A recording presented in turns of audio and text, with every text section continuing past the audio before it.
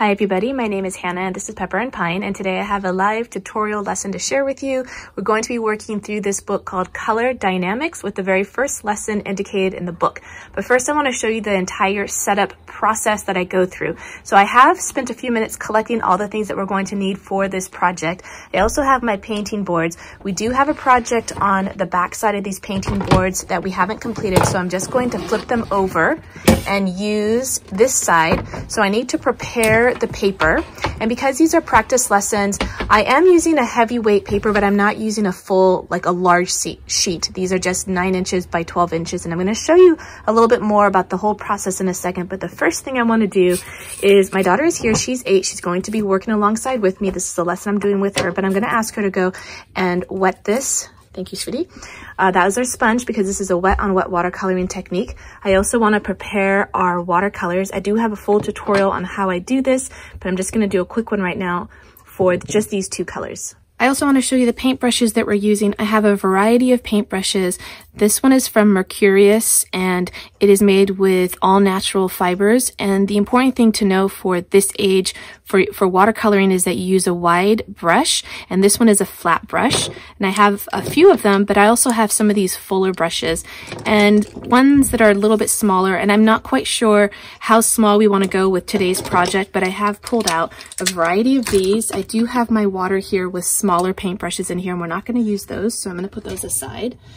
And then we're going to mix our paints. But before we do that, let me make some room here because our painting boards are quite large. And I also want to show you the book as well. Okay, so our painting boards are from a Waldorf supplier called Waldorf Supplies. And the information for all of the materials that we have used are on the blog post that accompany this video, and you can find that on my website. And I'm wondering if maybe I can fit 2 sheets, and I can, onto one painting board. And I think that actually will work a little bit better rather than trying to get 2 painting boards in this space. That way you can see both my tutorial as well as my daughter's work. Okay, darling, maybe? Oh, do you want to be on the left side? That's fine. You can be on whichever side you feel more comfortable with. The other side? Okay, so my daughter is just choosing a side right now, and I will adjust the lighting.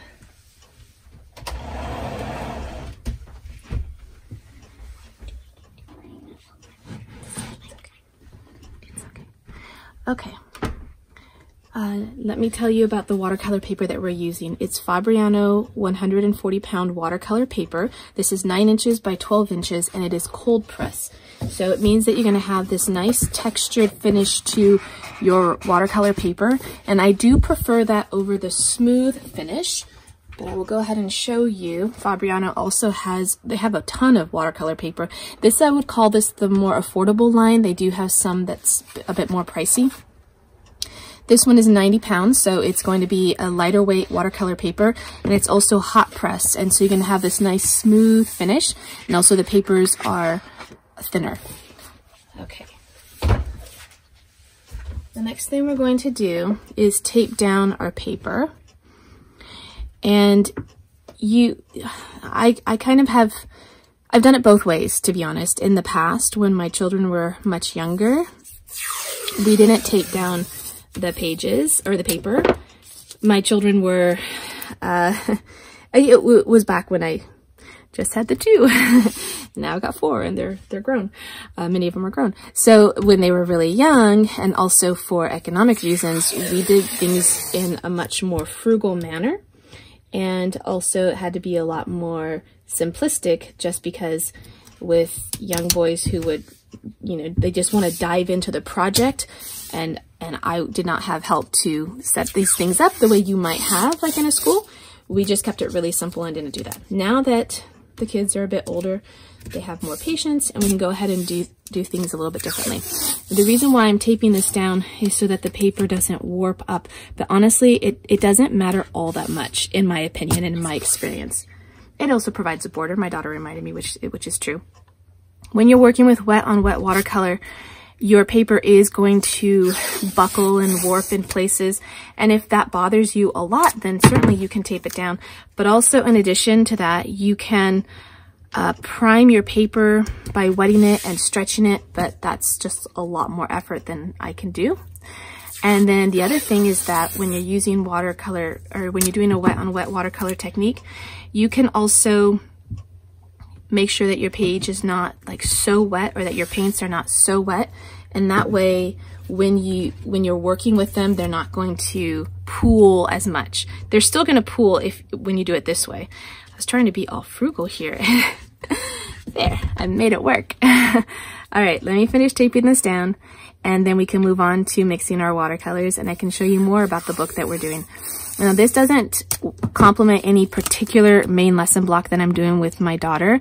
It's just that we do love to include watercoloring and handwork into our lessons as much as possible, and I'm just really excited to finally use this book by Angela Lord, because it's been in our homeschool library for some time now, and we've only used it a few times. And so I'm really eager to go through this book as much as we can and just experiment with the different watercoloring techniques.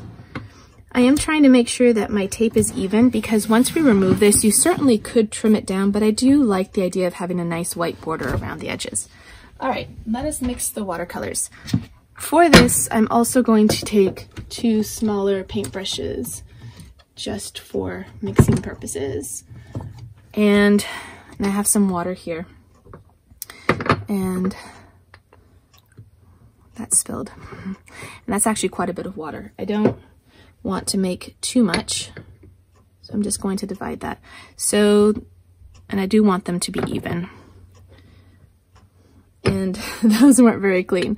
There's some dust in that. So, would you mind rinsing these out, please? Because I would rather we didn't have dust. Oh, and this one too, and this one too. Let's go ahead and rinse those out. And I will open these up.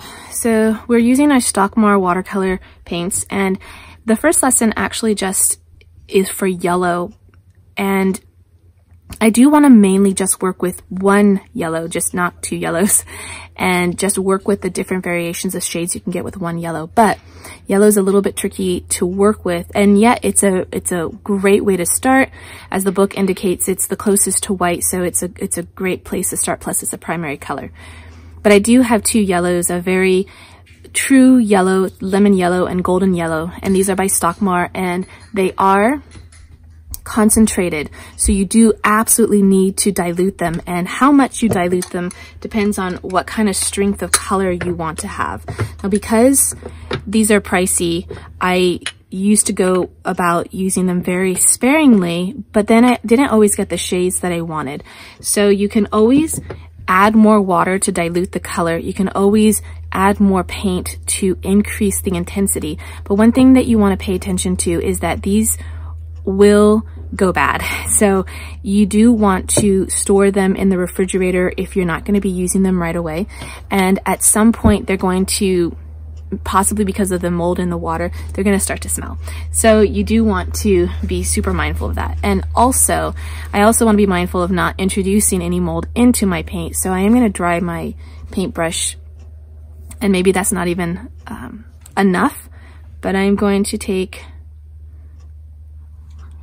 about that much to begin with. Yeah, can you mix it in here, please?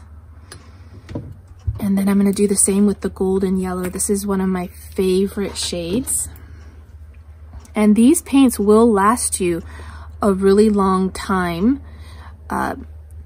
So, you know, they run about $10 a bottle, but they will last you a really long time, even when you're doing really large sheets of paper for watercolors. And then the only thing I want to do, not all of, keep it inside for just a minute, sweetheart, because I want to actually check these colors. I'm going to grab a piece of watercolor paper just to see the intensity. Can I use this side of this project? Okay. Oh, that's really, really beautiful and quite strong. That's super, super gorgeous. Okay, and let's try this one. Oh, man. I spilled right on the edge. Oh, that's really, really, really beautiful too. It's very pale. It's light, but it's good. It's really good. Okay, so we are set to go. Let me show you the book, and then we're gonna get started with our lesson. There are many lessons to choose from when you're first starting out. It's not a tutorial book necessarily, but it does give a lot of pointers, and let me show you what we're gonna go through. So this is called Color Dynamics, Workbook for Watercolor Painting and Color Theory by Angela Lord. And the beginning of the book goes through the different materials that you might need and the different techniques that are going to be explored in the book. So we're gonna, yes, super, super gorgeous. We're gonna be doing our wet on wet. Veil and layer painting is, I think, better suited for maybe grade 5 and grade 6 and maybe even older. Maybe grade 5 is a little early. So if you are working alongside a child who is less than, say, 10 or 11 or 12 years old, then the wet on wet works well as a more drier technique, but the veil painting you can just wait on. Okay, so the first lesson goes through yellow. You can see that there are several shades of yellow here, going from a cooler to a warmer shade, and you could experiment with this, absolutely, but we're actually going to do something that's a little bit more simple.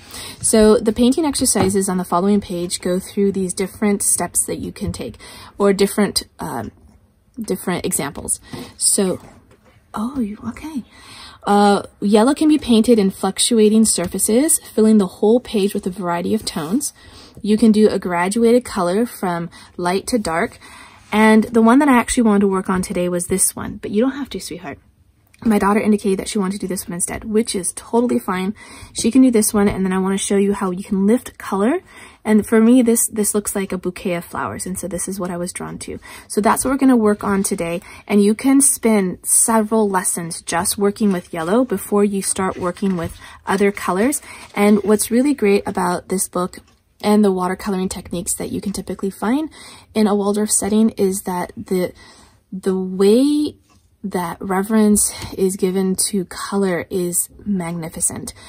At the very beginning of the book, it says, how can you paint with each color so that each color can express its true nature and how it can be balanced on the page with other colors. It's just a really beautiful way to remember that color has its own presence. I also love the way that you can do variegated tones of the same color. That for me is a very pleasing finished project. Yeah, my daughter and I both really like the blues and the purples together. And just being able just to use one color by itself before you even move into combining colors. So you see a lot of lessons with the blues and the purples, and then you see a lot of lessons with the reds before you actually, and the greens and the oranges. So you can see now, you can see the mixture of colors before you get into color or paintings that deal with multiple colors together. So I'm super excited about this. So let us begin.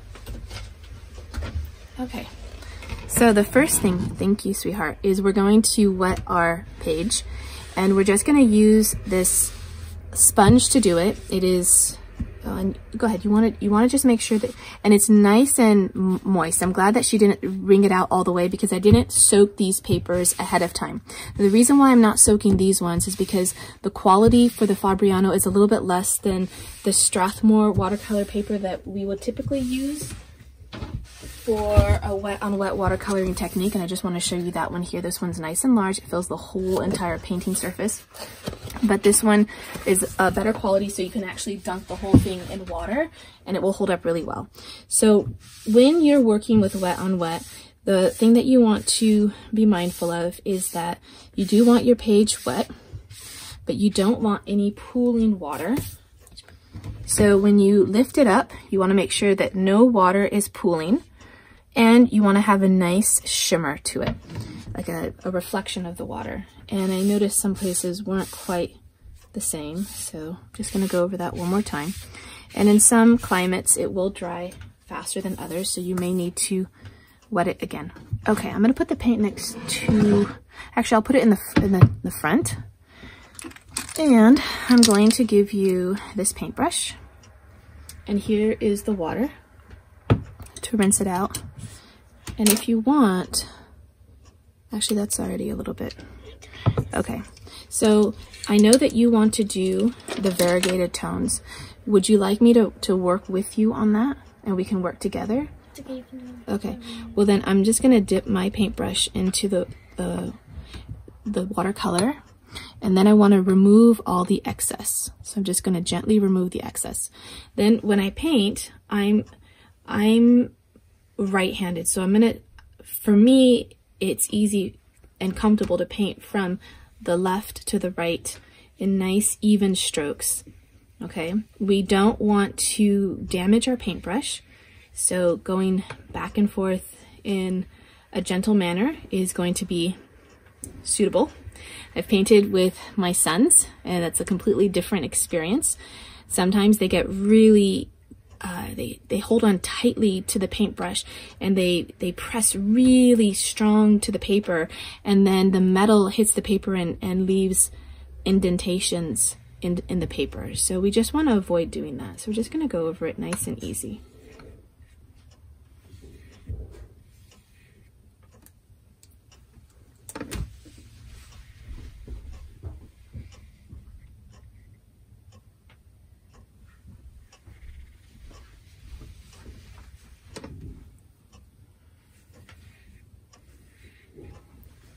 I'm just gonna move this up just a touch so that we can see the whole thing.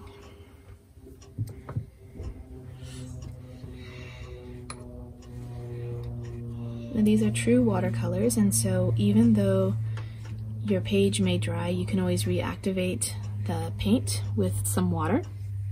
So in a sense, the painting is never truly finished. You can always work it. Okay, so I see that you've started with your variegated colors, and I am going to, at this point, what would you like to do? Oh yeah, okay. And I'm just gonna wet this paintbrush for a minute. Oops, 1 second, darling.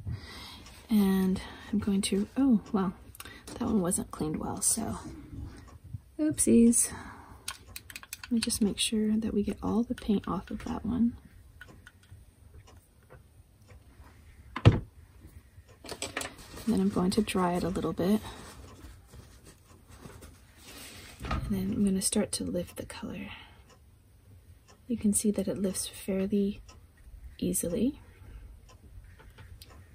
Would you like to join us? Okay.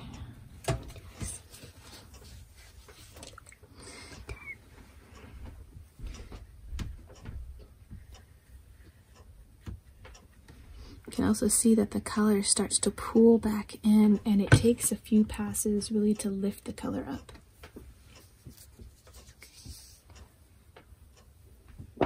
Do you need the towel?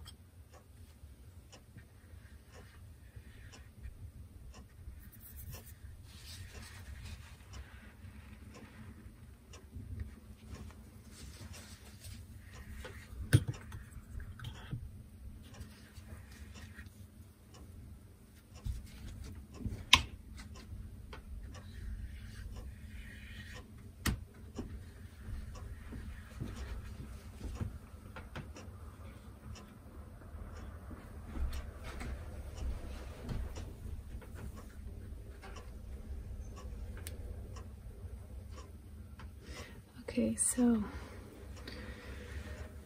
well, this needs a little time to dry before I can lift more of the color.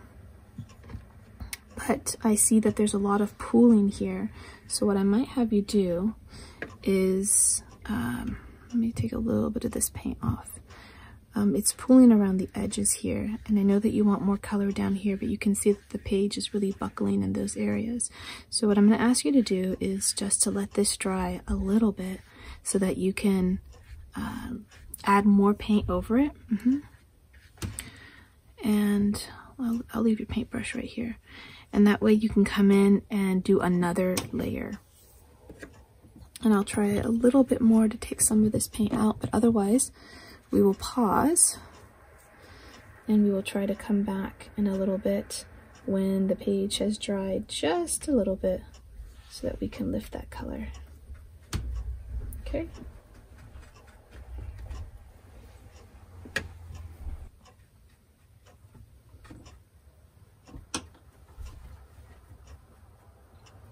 Okay, so I've mostly used a dry paintbrush to lift color, but now I want to use a wet paintbrush to lift color and reactivate the paint. Can I make flowers? Like it's like an easy, like to like you're with your brush, like down, down, down. So for the flowers for this project, it's lifting color for the flowers. I can't do the thing where you go down, down. Not for this one because this is wet on wet. So for this project, in order to make the flowers, we want to lift the color out. Can I do some of that? Yeah, I'll give you this one, and I will. Excuse me. Ooh, got a stretch. And I've got another one. And these are paper, scissors, stone. This is the same place we got our painting board from. And okay, so what we're gonna do is we just have to lift the color. So use the tip of your brush, and using a little bit of water reactivates your paint. And then we can gently lift the color out. If you're adding more of that color, just know that it will take a little bit more effort to lift up the color because your color is going to pool around in the center. It takes a little bit of work. Go ahead and try it. It takes a little bit of work. It really does. Look how much time it took me just to get these ones. Lift it up. Do you want to use this paintbrush instead? No, I actually don't want to lift it up. Okay, then go ahead and let's try to take your not a dry, but a clean paintbrush and try to blend those colors together. Oh, not too much water though. So remove the excess water, and maybe even with your paper towel, just take out the excess water and then go ahead and try to blend those colors a little bit.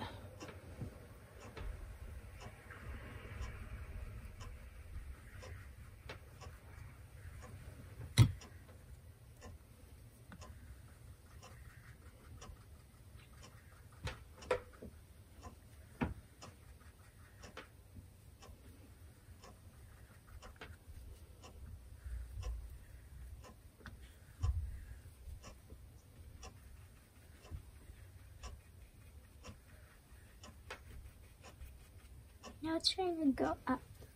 It maybe just needs a little bit more time to dry a little bit, but instead of going all the way down, what we want to do is blend these two areas really well. And do you see how some of your orange went up the side? You might want to just blend that in so that when we remove the tape, we don't just have a harsh line of orange there. Want to try to blend it in as best as we can.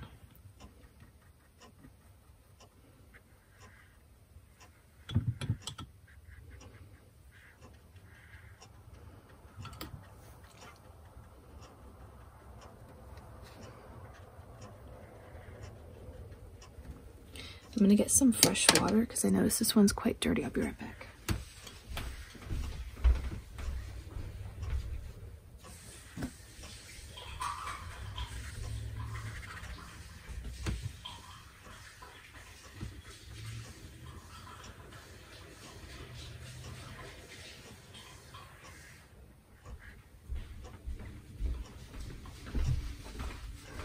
Here you go.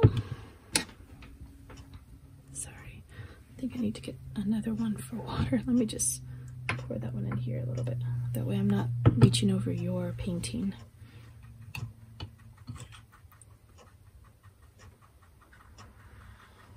Remember to remove the excess water into your watering jar or your paint container. Otherwise you'll end up with too much water on your painting. So it's quite a challenge lifting the color, actually. You have to wet it. Mountains.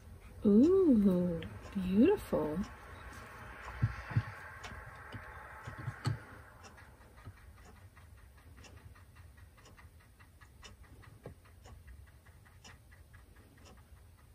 So this spot here was pretty dry, so I'm reactivating the watercolor and just lifting the color up with the second pass. And lovely.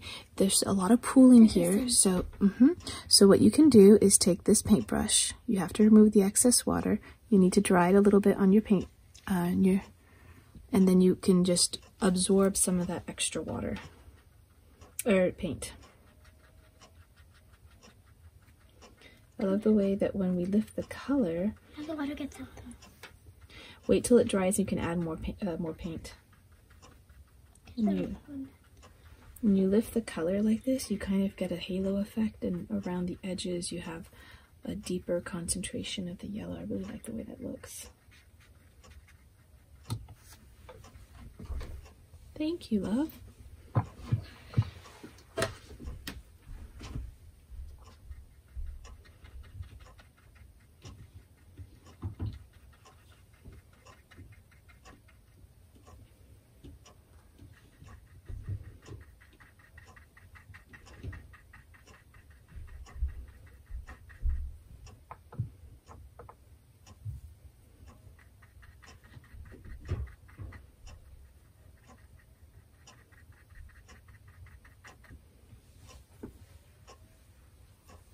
My only complaint with these brushes is that because they use a natural fiber, they shed a lot. So just pulling that off.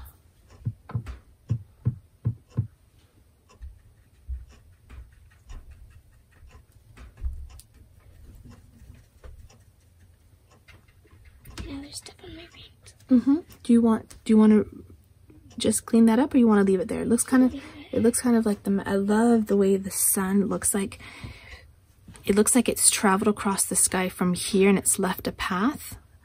And then oh, it's okay, I got it. And then your mountains are just the softest ever. So pretty.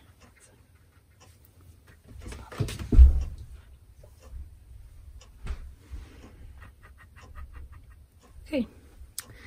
So, all right, so that concludes our lesson, and I have some feelings about the lesson, so I thought I'd tell you right now. My daughter wanted to do the variegated colors, which I think turned out beautiful. I love when children watercolor because their things always turn out so much better. They usually don't overwork a page, and they are so much more capable at letting the colors do the work. They just don't overwork it. And that's one of the principles that I really need to work on for myself using watercolors, and especially in the Waldorf technique, is not to overwork it. Like, you can put your will on the paper, but you also have to submit to the will of the paper, the paint, the water, the environment, the airflow, the buckling of the paper. Like, you have to just let it also do its own thing. If you want to see some of our other homeschool lessons and tutorials, you can tap on the screen right now. Don't forget to check out the blog post that accompanies this video for more tutorials, as well as information on the materials that we use for this lesson. And if you want to see how our homeschool is progressing on a daily basis, you can find me on Instagram at Pepper and Pine.